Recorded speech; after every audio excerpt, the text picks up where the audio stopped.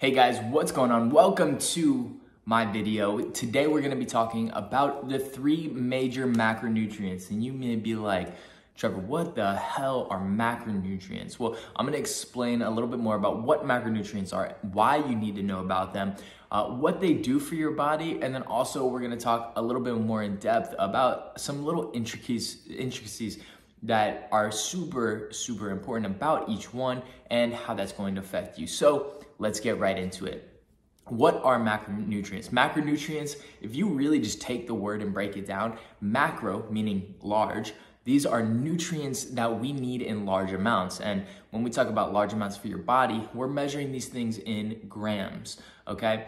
We're talking today about the 3 major macronutrients that provide energy to your body. Just know there are other macronutrients. There are 6 in total, and these include other things like water and fiber, but we're not gonna talk about those today. We'll just be talking about protein, fat, and carbohydrates. And as I said that, you may have been like, oh, I know what macronutrients are. I don't need this video. Clicks away. No, stick around with me, and I think I'm going to teach you some things that you probably don't know, or maybe just clarify some things that you have heard misinformation about from whoever the hell you've been listening to out there. That being said, let's first talk about protein.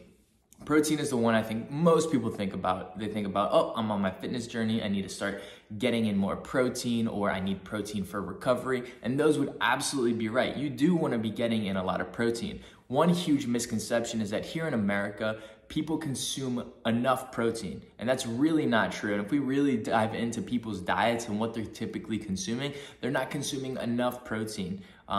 Yeah, we may be eating a lot of meat or a lot of steak and potatoes, you may have heard, but that's not actually true when it comes down to the amount of grams somebody needs versus how much they're actually consuming. So why is protein important? Of course, we just talked about the muscle that it builds, right? If you really want to get jacked, that's, of course, yeah, you need a lot, but we also use protein for more things, right? Talking about recovery. If we're talking about enzymes that our body uses to go through metabolic processes. If we talk about hormones, right? You've heard of testosterone, estrogen, right? A lot of these hormones that our body utilizes are made up of protein components. Also, one really important thing is bone health. And I don't think we think about that a lot, but protein is super important if we want to have nice, strong bones. Yeah, we need calcium and all that other stuff, but protein's super important too. All right, so let's move on to the next one. The next one we're gonna discuss is carbohydrates. What do carbohydrates do? And if I ask you, would you really know? I think a lot of people will say energy, and that's absolutely correct, but it's more specific than that. Me sitting here right now, I'm not burning a lot of carbohydrates. Maybe a little bit for sure, but not a ton. However, if I start walking around, I'm gonna start burning a little bit more. Then let's say I start running, I'm gonna burn a little bit more. As I get into that higher intensity activity, I burn more and more carbohydrates, right? So when we look at things like sports or high stress situations even, if you are a gamer and you're watching this and you're in a really high stress match, you may be burning a little bit more carbohydrates than normal. Now, probably not as much as a basketball player going through an intense 4th quarter, but that's a different discussion for another day. So when we're looking at carbohydrates, we're looking at getting high intensity energy from those foods, all right? The third one we're gonna move on to is fat.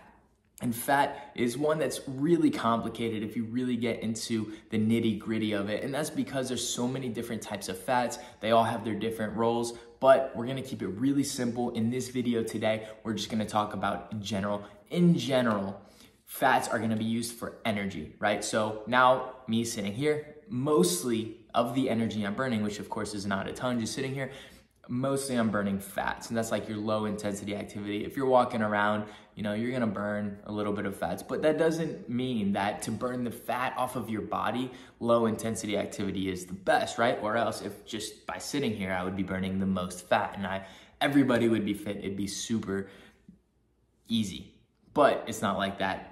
Fat also has some structural components, so like cell membranes, so it's super important in other things as well, all right? Fat is something that we want to focus on because fat comes with a little bit more calories than either of the other 2 macronutrients that we discussed. Protein and carbohydrates give you 4 calories per gram, whereas fat gives you 9 calories per gram.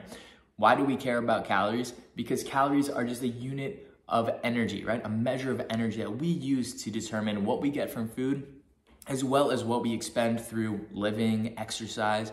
And that's really how we determine a lot of the things when we look at weight loss or weight gain, or just overall energy availability if you're looking for increasing your performance.